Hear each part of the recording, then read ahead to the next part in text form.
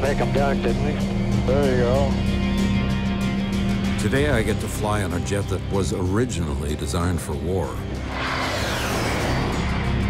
Now NASA's using it for a peaceful mission, but the stakes are just as high. If you can write down our time at the 5,000-foot mark. That's right. 5,02143. Our task is to collect air samples that measure greenhouse gases in the atmosphere, the main cause of climate change. Okay, you have the controls. I have the airplane. Back down this little route? Yeah, you can take this canyon right here. Wouldn't want to miss this. Beautiful thing. For over 20 years, I've served on the board of Conservation International. So this isn't the first time I've worried about threats to our planet. But this is a chance for me to see up close how scientists study climate change and what it all means. You were measuring for us methane and CO2. When you see these levels going up, you're a climate scientist. How do you feel about what's happening? Personally, it's pretty scary. Yeah?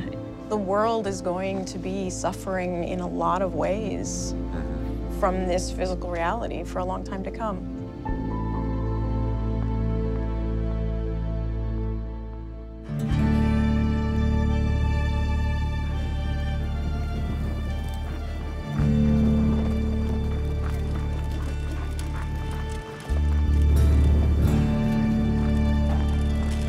It's 10 a.m. on March 16th, 2013. This has become a weekly ritual. Each Saturday, these people walk the 4 miles around the Cargill meatpacking plant on the edge of town. They're praying for rain and for the plant to reopen. 6 weeks ago, it closed, and overnight, 10% of the area's entire workforce was laid off.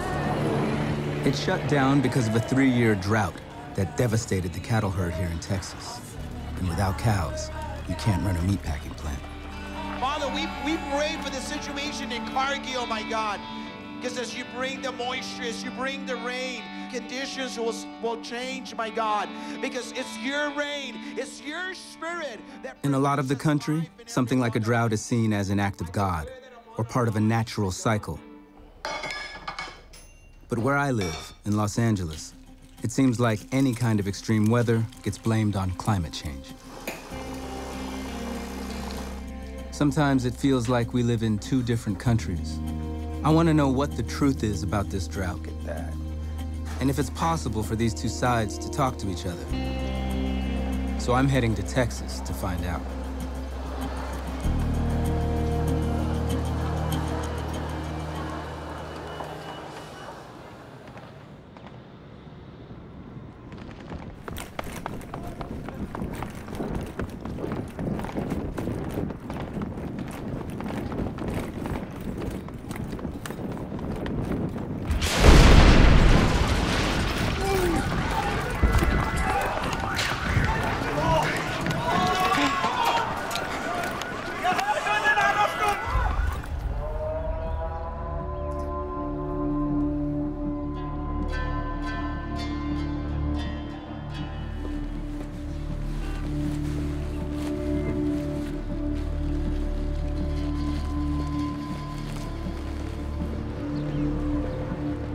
This is all Hasaka province. I'm from Hasaka city. I'm less than an hour's drive from the Syrian border. On the other side, a civil war is raging, the world's deadliest conflict. I'll introduce myself. I work as a medic and safety consultant. I served in the Balkans, Sarajevo, Afghanistan. This will be my 10th trip into Syria. But I'm not here to write about the latest battle. There's a different disaster I'm interested in. One I hope will tell me something about the real roots of this conflict. Khabur River starts from Syrian city of Ras Al Ain, and it ends with Euphrates River. Gotcha. It feeds into the Euphrates. Yeah, that area, people, they really suffered from the drought. The rain average started to reduce heavily, and it stopped totally. It actually stopped? Yeah. Wow. But I remember how it was, because we used to go to swim there. Huh. Yeah, and then not anymore. Yeah. 4 years before the civil war started, Syria was hit by a drought that lasted until just before the revolution. A drought so devastating that it altered the lives of millions of Syrians. There's a man on the other side of that border who can tell me about it. I just have to get there. The nearest Syrian army troops? Here. Nobody really knows we're coming. Is that correct? Yeah. Yeah.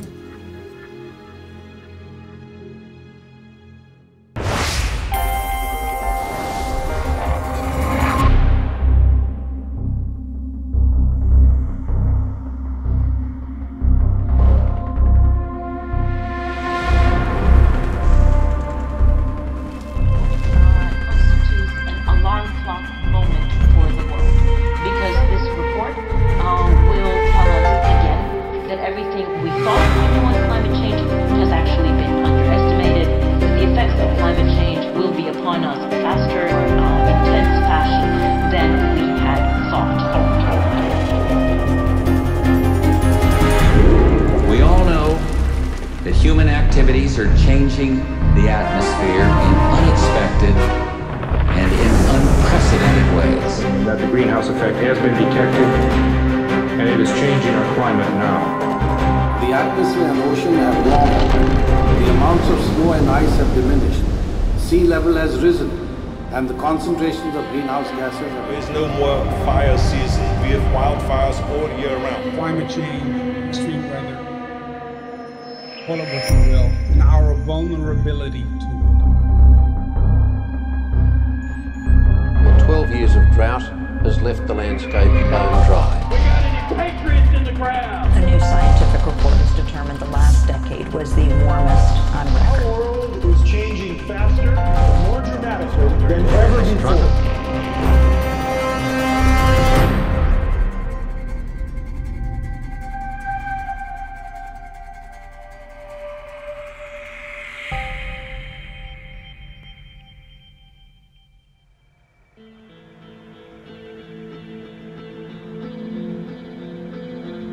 The data we collected with that jet, plus a lot more, all comes here to NASA's Advanced Supercomputing Facility in Northern California.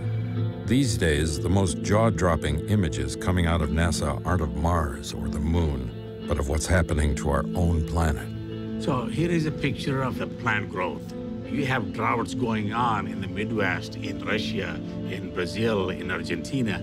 3 bread baskets, the corn belt, Ukraine, Russia, wheat belt, and down here in Argentina, the soy corn belt's all underperforming under drought. This is actual data, not a projection. Yes. Can we connect this drought to man-made climate change? Greenhouse gases are changing the climate. And greenhouse gases come from the burning of fossil fuels, and they come from cars and from planes deforestation and coal-fired plants. Exactly. Well, how does that play out in the United States over the next few years?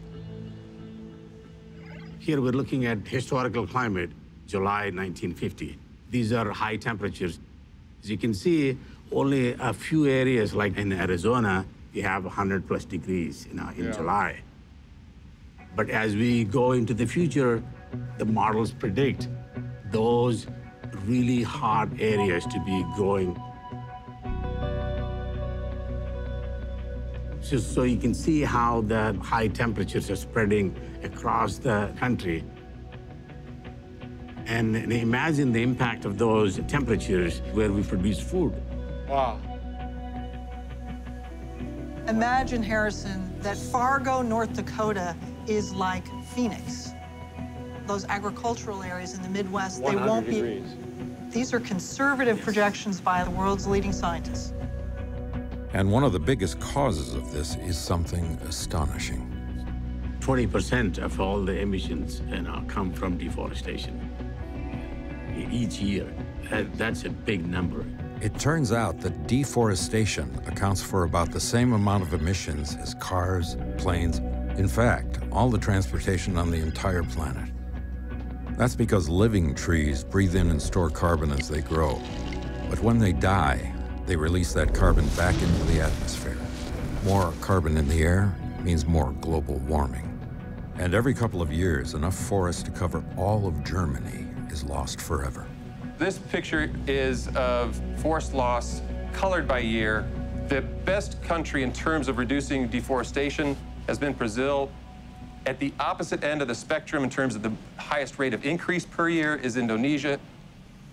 It's kind of a double whammy for climate change, because first they cut the trees that have been taking in the carbon, right, and then they slash and burn the landscape, and that releases so-called black carbon.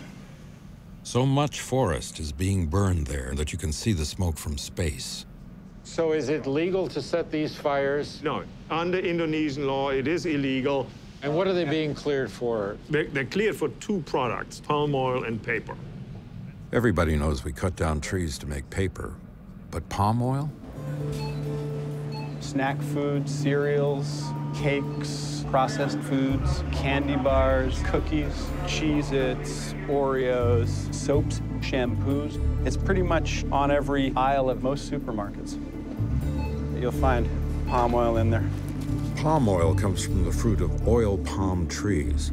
Lafcadio Cortese of Rainforest Action Network tells me that almost all those palm trees are grown on land that used to be forest. It's not the oil that's bad, it's how the oil is produced. Companies need to find out where their palm oil is coming from, and they need to make a commitment. We're not going to contribute to climate change and deforestation, and then look at their supply chains and prove that. Lafcadio says demand for palm oil is growing faster than any other agricultural commodity. And in Indonesia, that means even more incentive to destroy forests. I'm going there to find out more.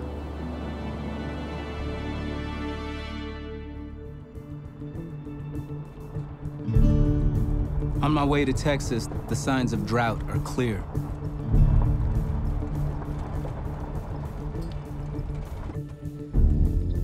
Ranchers here were among the first to feel its effects. Good to see you. Yep. One of them, Monty Best, has been here his whole life. So this is one of your spots, right? This is one of my spots right here. How big of an expanse? There's 17,000 acres here on this ranch. 17,000. Yeah, this is where I started out, right here. I thought it needed to rain last year. It's got to rain this time. I thought it's just another dry spell and we'd be out of it, but it's more than a dry spell. Monty tells me he's had to sell 2/3 of his stock just to stay in business. And he's not alone. Across the border in Texas, where I'm headed, the cattle herd is at its lowest level in more than half a century, down by more than 2 million cows. Which is why that meatpacking plant in Plainview had to close.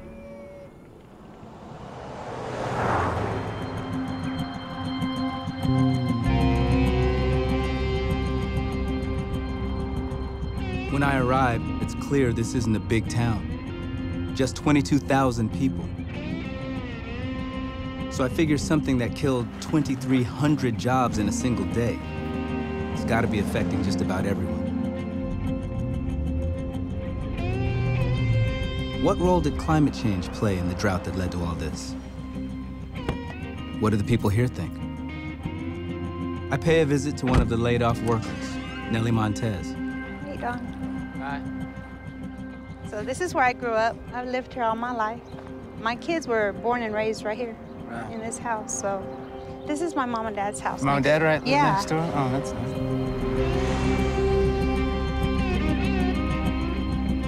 See, a lot of the businesses have already closed down and stuff. Did you ever see it coming? I mean, the plant closure? Cargill's the main source of income in Plainview. That can't happen. That day, when they told us, they took us into the cafeteria. Yeah, what was that like? Oh my God, that was just unreal. It was like they rounded up a herd of cattle in a pen and just hit us over the head with it.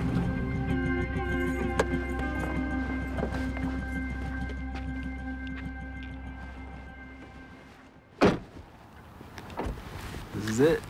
This is it. This is home, sweet home. Well, home away from home, right? Away from home. Nellie told me it was a good job. She saved enough money to buy a house, and for the first time in her life, wasn't living paycheck to paycheck.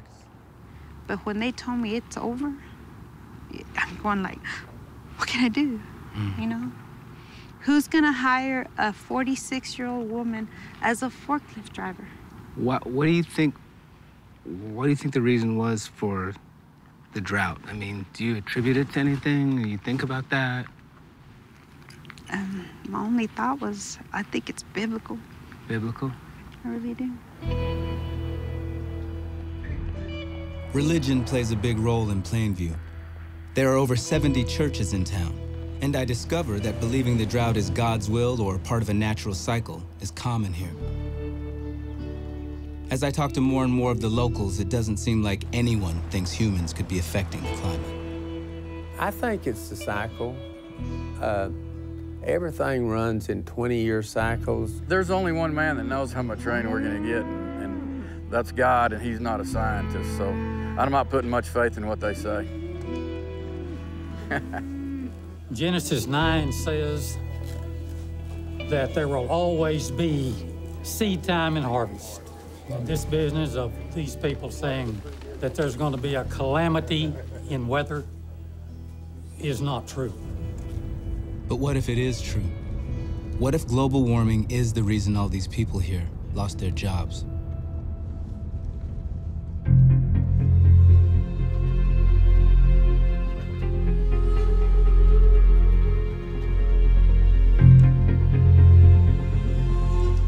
I've spent decades reporting on the Middle East, but I have to say, the events in Syria these days are some of the most heartbreaking I have ever seen. I thought I knew how it all started, with protests over government repression and widespread poverty in early 2011. Hi. Tom Friedman. Thanks for coming. Thank you. But then I met Farah Nassif, a young Syrian refugee living here in Washington, D.C. And she made me wonder if there might be a lot more to this story. They are talking about drought when I was young. I was 11 or something like this. She told me that before the Civil War, she had lived through another disaster. So is this year after year, less rain? Year after year, government doesn't try to help in any kind of way. And that the government's response made people so angry, they were eager to take to the streets. She said, I couldn't understand the Civil War if I didn't understand what happened in the drought. Most of farmers, they live to Damascus, to homes. So they moved from the countryside to the city? To the city. They live in very poor area in Damascus. Like you can find 10 persons in one room. Wow. If you notice that most of people in revolution, they are from countryside really? Of Syria. Later, I learned that this drought was the worst in Syria's modern history, and that it happened in the 4 years just before the revolution. Over 1 million people were displaced, and according to the United Nations, more than 2 million were forced into extreme poverty. It's really scary. And this drought was part of a trend. According to a study by the US government's National Oceanic and Atmospheric Administration, over the last 40 years, climate change has caused the Mediterranean region to dry out, resulting in longer, more severe droughts. The places in red are getting the worst of it, and Syria is right at the epicenter. I also come across a confidential US diplomatic cable written 2 years before the revolution. It contains some dire predictions. A UN official stationed in Syria feared the drought would throw the entire country into chaos. But can there really be a connection between a drought and a civil war?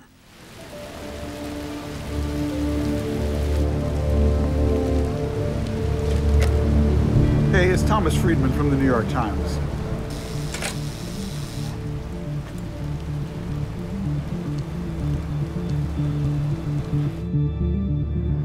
Climate change is now well understood to be a major national security issue and a source of stress on a number of the underlying causes of conflict.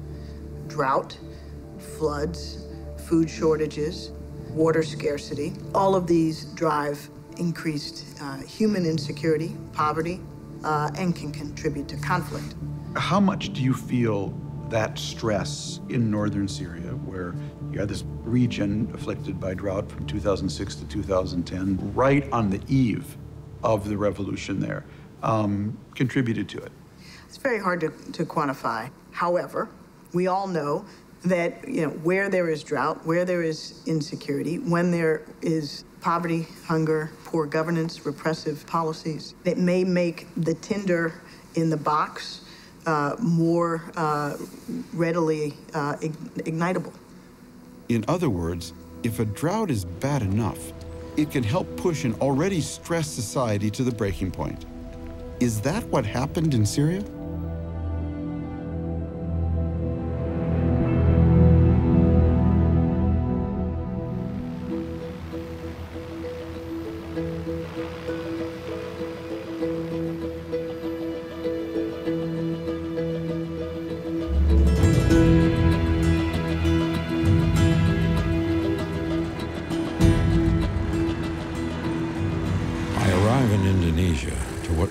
The worst smog I've ever seen. But it's not smog.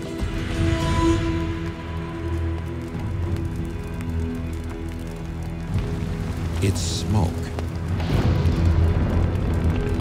Fire is the cheapest way to clear a forest. So it can be replaced by this: palm trees for palm oil. These plantations may look lush, but they take the place of dense jungles that were storing carbon for hundreds of years. The palm trees will only grow for 25 years before being cut down and burned again, releasing all their carbon into the atmosphere. But even that isn't the worst of it. In Borneo, one of Indonesia's many islands, two people are waiting to show me more.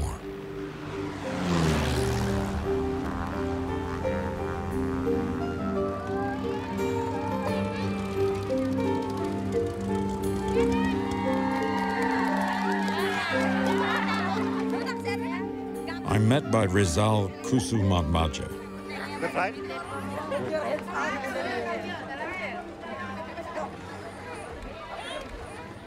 Rizal and his business partner, Darsono Hartono, are taking me to a remote piece of forest that they're trying to save.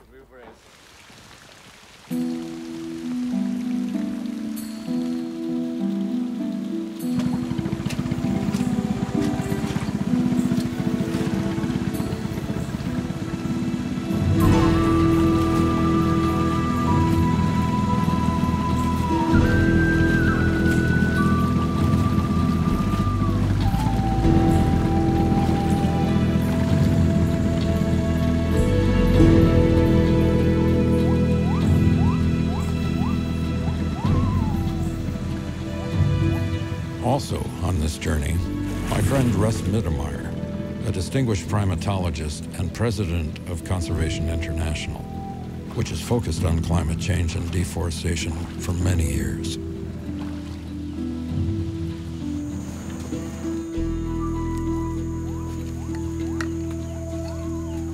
Rizal and Darsono tell me that the most remarkable and precious thing about this jungle is right under our feet. What we're walking on isn't mud. It's a thick layer of compressed, decaying vegetation called peat. Many of Indonesia's forests sit on peat, and peat is full of carbon. So what are these guys doing here?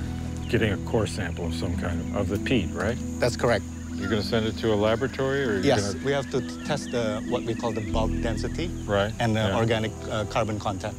In a typical peat sampling, if you measure 1 meter by 1 meter and 1 meter, that's 1 cubic meter. It consists between 45 kilograms to 90 kilograms of carbon dioxide. Carbon. Does peat contain the same amount of carbon as a regular forest? Peat can be 10 times as much. And if there's a fire in this forest, the peat will burn too, releasing all that stored carbon into the air. Peat fires are almost impossible to extinguish. They can smolder for years. What's the total contained in this area that you're trying to protect? We have estimated almost 1 billion tons of carbon dioxide. You live in Los Angeles, right? Yeah. So I think Los Angeles have 5 million cars. Take 1/3 out the cars, and that's the kind of emission that we're preventing. Wow. That's a lot of cars. And that's just this area. In total, the destruction of Indonesia's peatlands accounts for an astonishing 4% of the world's greenhouse gas emissions. But after 5 years of trying to protect this one peat forest, they still haven't succeeded. What's the problem? Why aren't we doing it? One of the biggest problems that we've been facing the past 5 years is to get the rights to the land, the lease of the land from the government. It's not being granted. Why? The Minister of Forestry have to sign these concession rights. But the paper that he has to sign has been sitting there for over a year, I think. Everybody knows that corruption is a problem in Indonesia. One of the big sources of corruption is actually the forestry sector, just because they hold a lot of land. We never heard directly from the minister in terms of what kinds of things that he wants from us. But we have heard from other people that because it is a big area, we have to give something up. Give something up. Give something up. In other words, they hear that officials in the forest ministry may be looking for a bribe. It's happened here in the past. I want to meet the minister in charge, but there's a lot more to see first.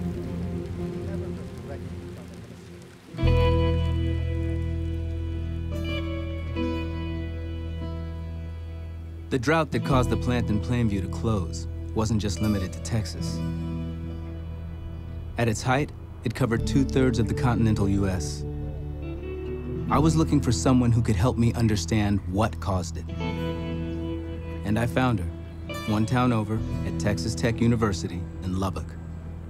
Katharine Hayhoe is one of the top climate scientists in the world. She's written more than 60 peer-reviewed publications, and one of her specialties is drought.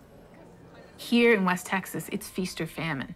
We have years when it's dry as a bone. We have years when it's record flooding. And that's just the way it's always been as far back as we go.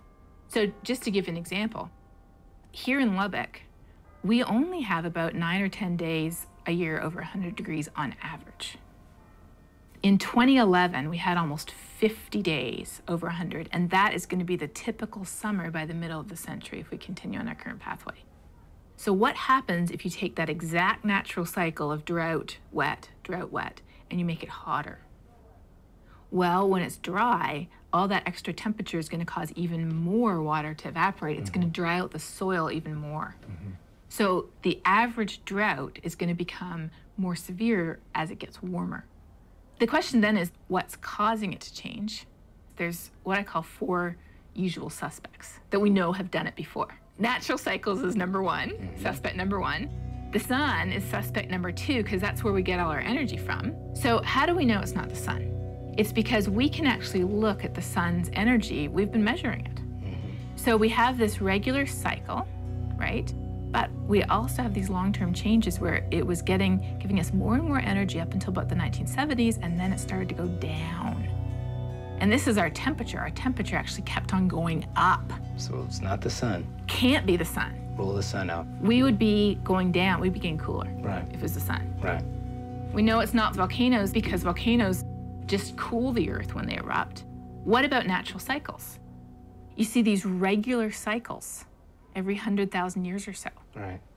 And you see cycles in temperature and in carbon dioxide. We see that temperature and carbon dioxide track together. We also see that right now we are way out of the ballpark.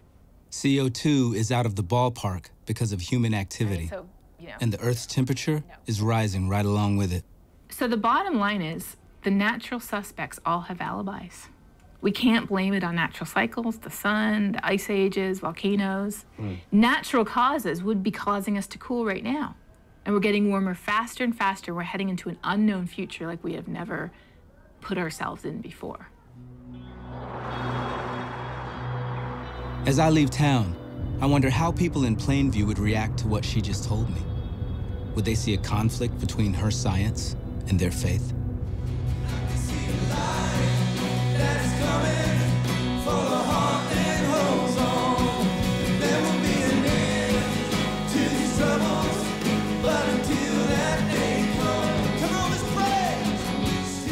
But Katharine doesn't see a conflict. Father, thank you for this morning. Just thank you for this breakfast. She's a devout Christian herself. Amen.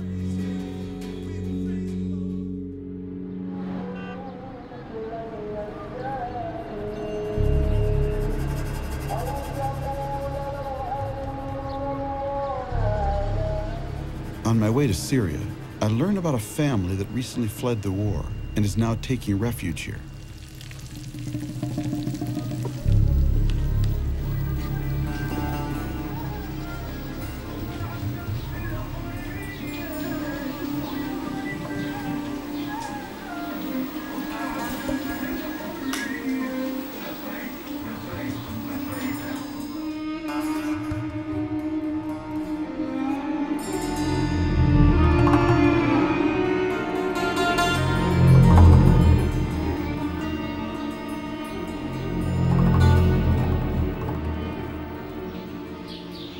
هاي مجموعتنا.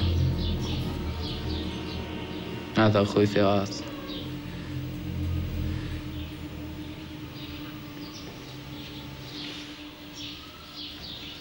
هذا ما هذا استشهد. هاي هنا الدبابة.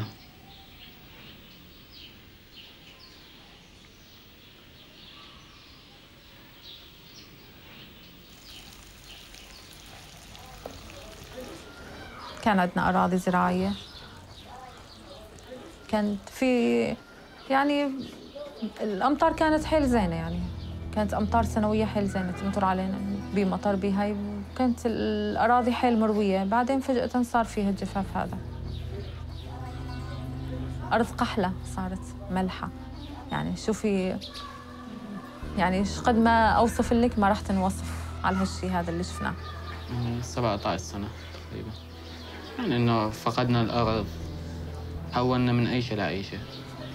Had you ever seen anything like that before? لا، يعني ما يعني أنا إلي سنين يعني نزرع، وهاي بحياته ما مر علينا هالجفاف. هاي أول مرة يصير عندنا هالجفاف هذا، أول مرة. إحنا كنا قاعدين بالدوام وعم نحكي إنه في قحل وفي جفاف، لازم العالم، لازم الحكومة تساعد، بس ما حدا عم يستجيب. بالعكس اجوا اخذونا على التحقيق، وعلى الاساس يوم والثاني، وفي الاخير اعتقلونا لمده شهرين. 2 months. They took you away for 2 months. ايه اعتقلونا لمده شهرين. اخذوا امي اعتقلوها وحطوها بالسجن، يعني شيء صعب. وبعدين طلعنا على اساس انه ما حد يحكي نهائيا. مع اول صيحه الله اكبر احنا كلياتنا قمنا للثوره مباشرة. بعدين أنا كنت مرابطة، يعني من المرابطين بالثورة، بس من انصاب ابني محمد أخذته وطلعت فيه على لهون على تركيا. And what are your plans now? You want to go back and rejoin your comrades and continue the revolution? أكيد راجع وكمل مع الشيء اللي مشينا عليه بالأول، الشيء اللي حلفنا عليه من الأول.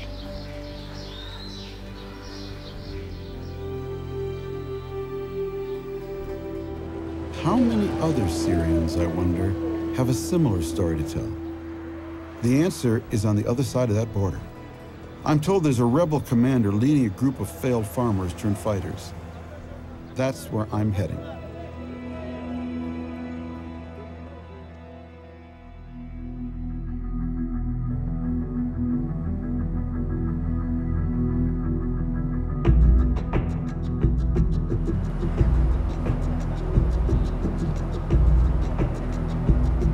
In order to truly understand deforestation here, it's important to know this country's history. The dictatorship that was in power from the 1960s to the 90s seized huge swaths of land from indigenous peoples by labeling them state forest, then parceled them out to big companies.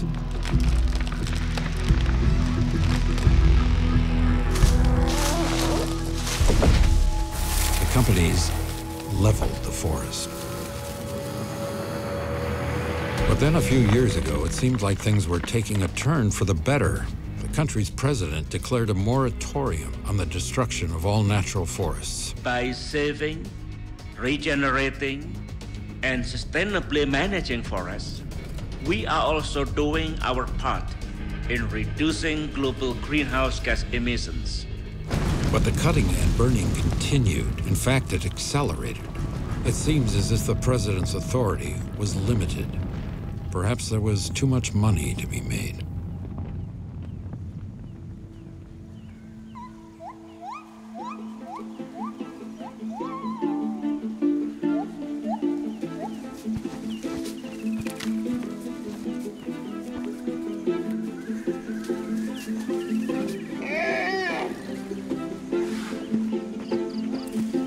These people from the World Wildlife Fund are bringing me to a beautiful place called Tesonilo.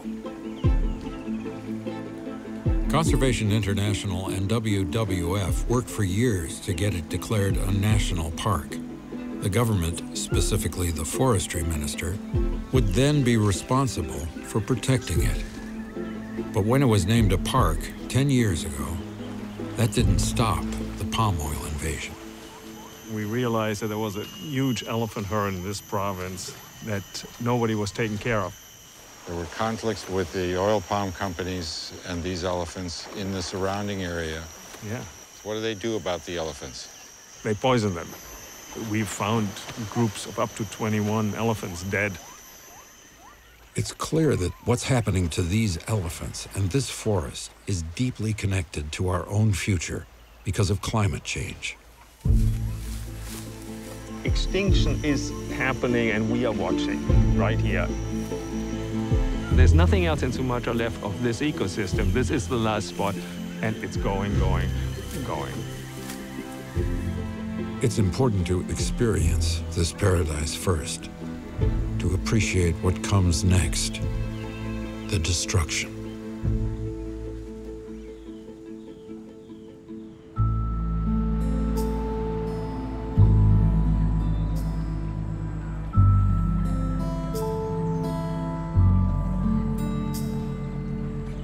Many people view science and faith as being deeply divided.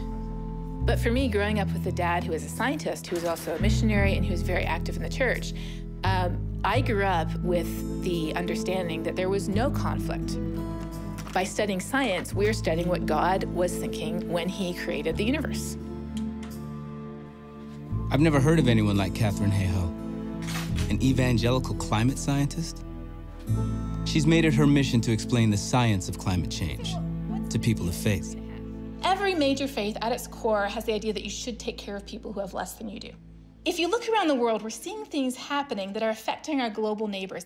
The only sensible response is reducing our own contribution, taking care of those that we can, and loving our neighbors as ourselves. We've been digging this stuff up from way under the ground, where it would normally stay for about 1 million years, and we've been putting it into the atmosphere really, really quickly.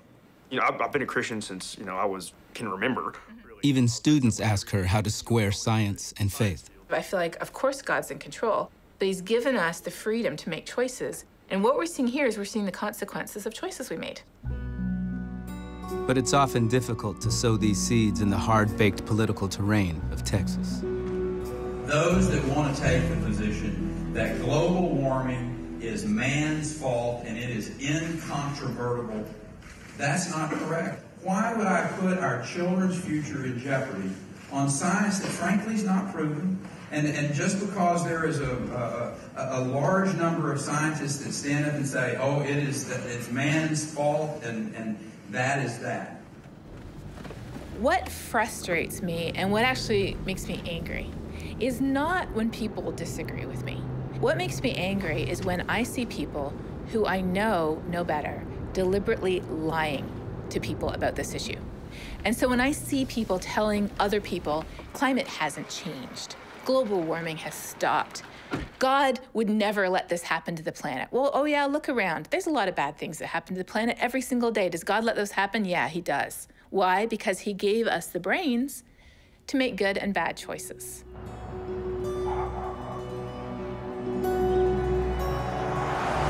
I believe that as long as you've got God there, he's going to guide you to the next step. So over the next couple of weeks, I started praying, and like that, instantly, I just felt peace. So to me, it felt like there was a reason. It was confirmation. That's good. So you're going to the next step with strength. That next step is leaving Plainview. There are just no jobs here. 3 months after the plant closed, Nellie moves in with her brother and his family in San Antonio. But things still aren't looking up. I've been hurt the last 2 months.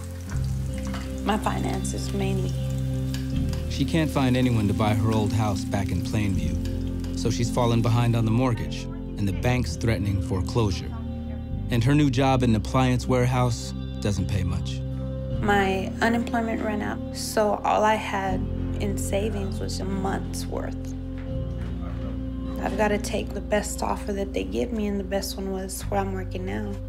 And that's $12 an hour. That doesn't compare to what I was making back home in Plainview.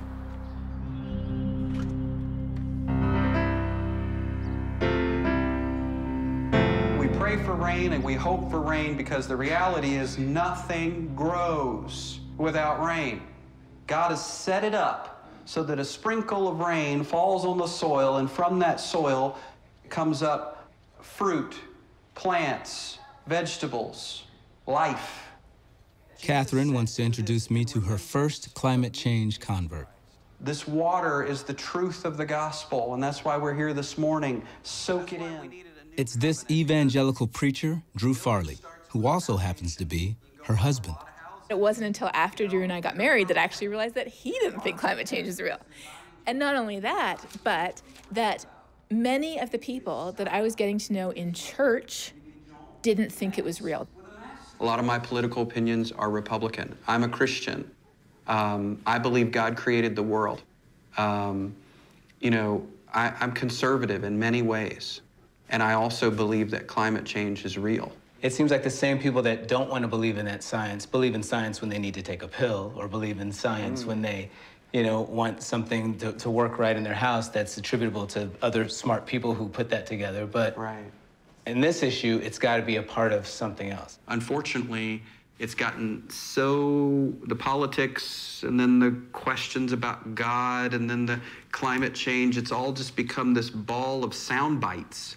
Yeah. And people can't parse it out. Yeah. Yeah, and I guess that's really what it is that if you accept climate change, then I have to vote for Obama. Yeah. Or if I say it's you know it's not real, then I can stay with my political affiliation. I can stay with the church, and everything is all good. Because really, what most people want to do, I think, is avoid conflict.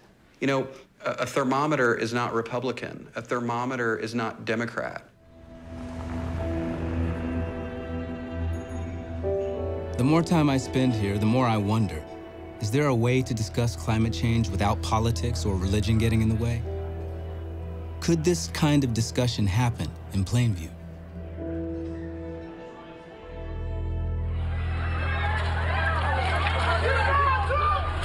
At least 2 explosions, most likely car bombs in a town along Turkey's border with Syria.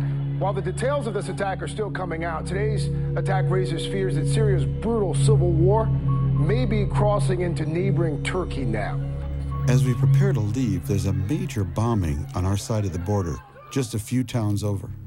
I think it's the worst such a thing happened in Turkey in years. The border's bound to be bristling with Turkish troops, and all the border crossings I've done, there's been complications.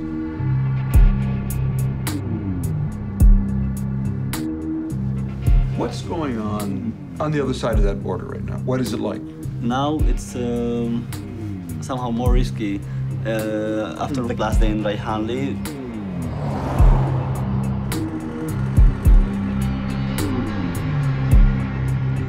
The closest fighting is here, 35 kilometers south. Where are we right now? We are here now. I think you can get a permission to pass from Akchakari.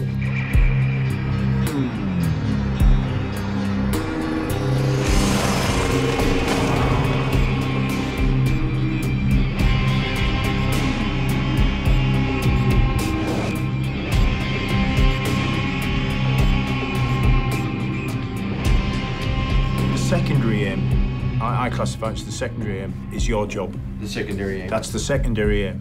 The primary aim is that everybody goes home in exactly the same condition that we're all sitting here now. It's the most dangerous place for journalists in the world at the moment. Nobody really knows we're coming. Is that correct? Yeah. Yeah.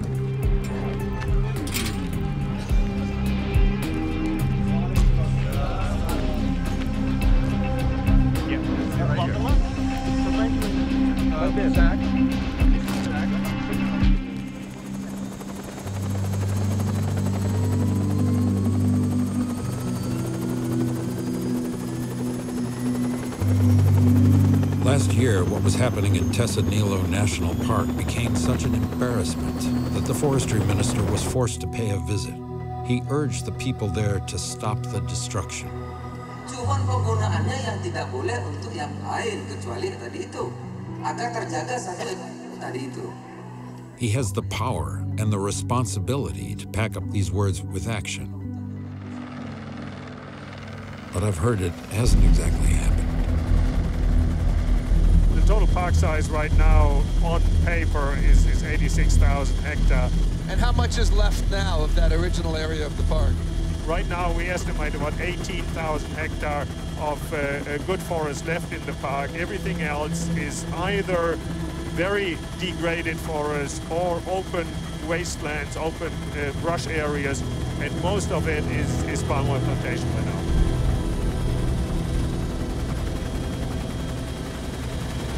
Isn't the forestry department responsible for policing this kind of activity? Yes, the Ministry of Forestry is in charge of doing all the law enforcement. What happens? Most of the time, nothing happens. If you look all around us now, we see all these patches of black soil all over the place, left, right, front, everywhere. It's all burn scars. They burn all the logs on the ground here. This is horrifying. Look at that. They just cut them at the base, dropped the trees, burned everything. Right. Wow. If Indonesia's forestry minister won't even protect a national park, what hope is there for the rest of the country's forests? There is still smoldering. The fire, the smoke is still coming up over there. The guys are already setting the seedlings into the fresh black soil. This makes a complete joke out of the concept of national park. It's really sad. 86,000 hectares, and it's hardly anything left. Good. This is unbelievable. Oh, I can't wait to see the Minister of Forestry. I can't wait.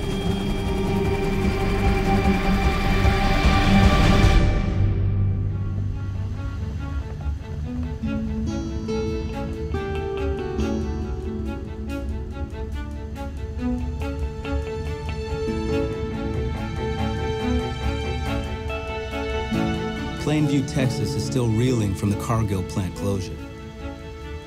To pay the bills, the city raised property taxes, and the school district lost over 200 students because so many families had to leave. Now Katharine Hayhoe is coming to town to talk about the drought that caused it all. People from all over are curious to hear what she has to say. You'd have to be a little bit crazy not to at least want to know a little bit more about it. I mean, she certainly, to me, is more credible than somebody like Al Gore, if we're going to pick on Al Gore, but she has the same beliefs as I do, as far as from a Christian, based deal. Nelly Montez even made the 6-hour drive from San Antonio. I want to know what it is that really caused this drought. So when tomorrow or day after tomorrow my kids say, well, you know, what is that? What were they talking about? I have some kind of answers, you know, because right now, nobody knows. Even my dad asked me, what's it about? I don't know what to tell him. So please join me in welcoming Dr. Katharine Hayhoe to the podium.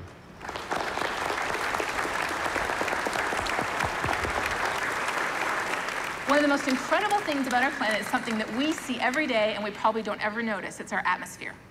Just like a blanket on a cold night keeps us warm by trapping our body heat under the blanket, in the same way, our atmosphere keeps us 60 degrees warmer than we would be with no atmosphere. If we didn't have these little things of carbon dioxide in our atmosphere, we'd be a frozen ball of ice. What's happening is we have this natural greenhouse effect here with this natural atmosphere, and we are adding an extra layer to it that was never intended to be there. When I look at the information that we get from the planet, I look at it as God's creation speaking to us. And in this case, there's no question that God's creation is telling us that it is running a fever. That's what. As I listen, I find myself wondering why faith and science always seem so far apart. Climate's changing because of what we're doing. There's no way around it. If there were more people like Katharine, thank you. Maybe they wouldn't have to be.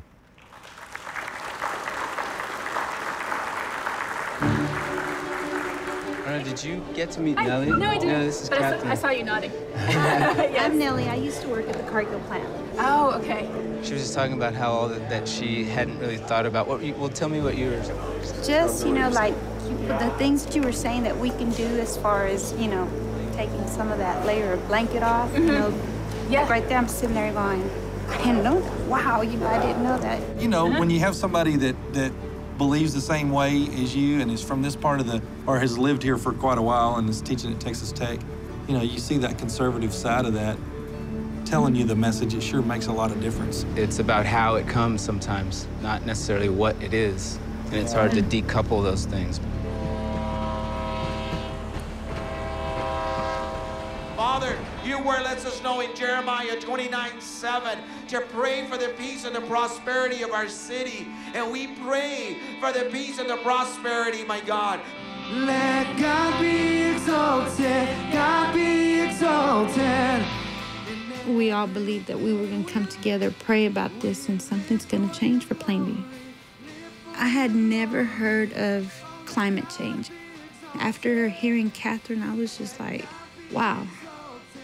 Well, if we start using the right things and doing the right things, we could probably save our planet. We live for your glory, live for your glory.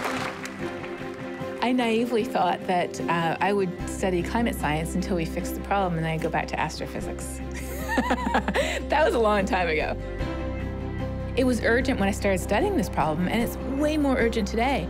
And so until we have policies in place to actually start curbing our carbon emissions and reducing the impact we're having on our planet, I have to keep going.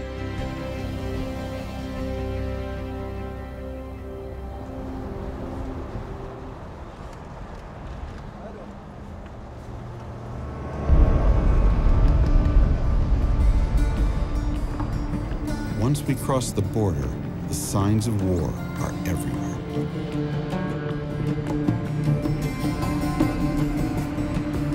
It's here, very close. This is actually checkpoint. It's here.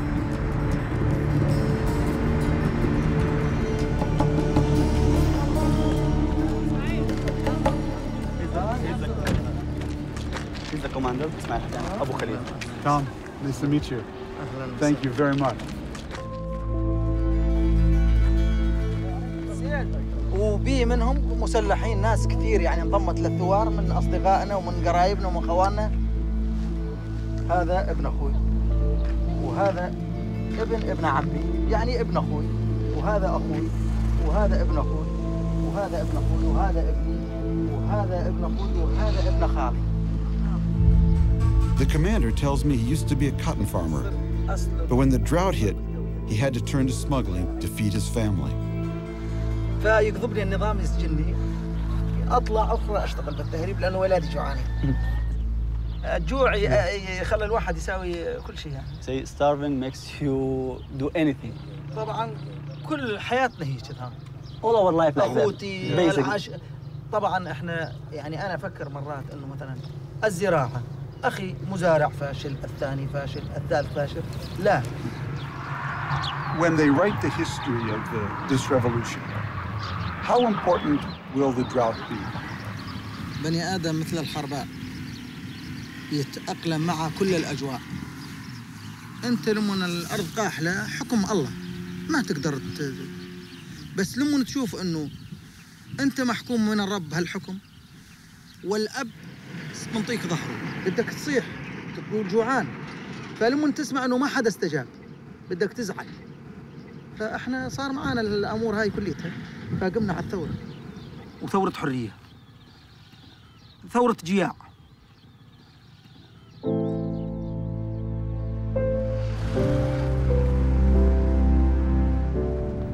After sharing a meal with the commander, it's time to turn back. It's dangerous to linger around here, even this close to the border. Later, I'll find out that this town was taken over by Al-Qaeda and that 100 people were executed.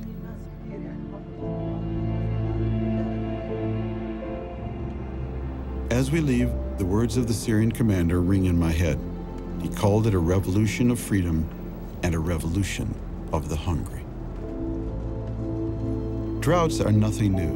Neither are brutal dictators, religious conflicts, or people's desire for freedom.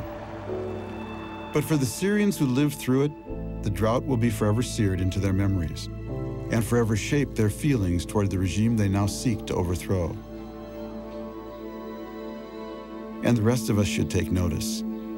This volatile part of the world is only getting hotter and drier.